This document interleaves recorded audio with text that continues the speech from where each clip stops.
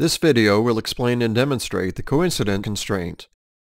Coincident sketch constraints are used between nodes and lines, circles, arcs, nodes, B-splines, and the origin point. This also includes reference items such as reference lines, arcs, and circles.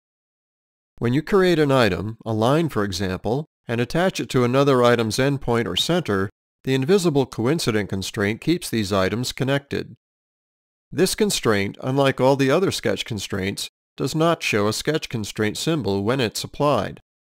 Here you can see the effect of a coincident constraint.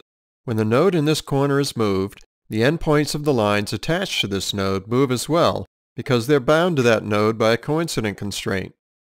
In this example, the node of this circle is made coincident to the line. When the circle is moved, it follows the line.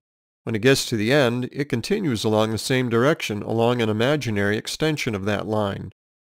The same will happen when a node is coincident with an arc. Once it gets to the end of the arc, it will continue along in a circular path. With a B-spline, however, once the coincident node gets to the end, it will stop because B-splines are irregular. There's just no way to tell where the spline would have extended if it had continued to lengthen.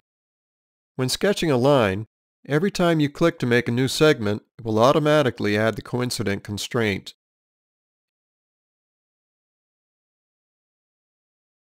If you start sketching a figure, a circle for example, and your first click is on a line segment, Alibre Design will automatically add a coincident constraint.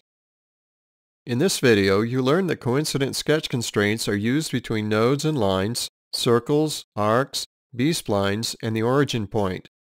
You also learned that the coincident constraint, unlike all the other sketch constraints, does not show a sketch constraint symbol when it's applied.